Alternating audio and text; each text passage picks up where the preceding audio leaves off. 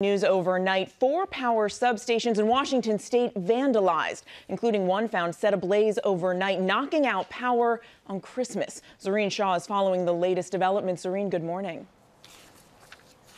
Good morning, Mary. Officials this morning are urgently searching for a suspect or suspects who vandalized 4 substations, creating a Christmas nightmare for 14,000 customers in Washington state yesterday, leaving people without power for much of the holiday. Officials at one of the substations say they arrived to find a fire that was set intentionally. At others, they say there was forced entry and equipment was vandalized, causing a power outage in the area. Do investigators have any leads yet?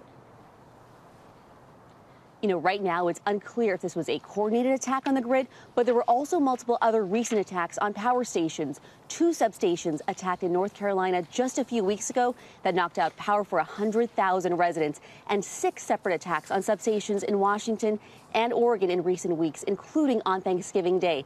Now, even though we don't know what the motive was on those cases, the Department of Homeland Security warned earlier this year that domestic extremists could target the power grid. Mary? Lots of questions there, Zareen. Thank you. Hi, everyone. George Stephanopoulos here. Thanks for checking out the ABC News YouTube channel. If you'd like to get more videos, show highlights, and watch live event coverage, click on the right over here to subscribe to our channel. And don't forget to download the ABC News app for breaking news alerts. Thanks for watching.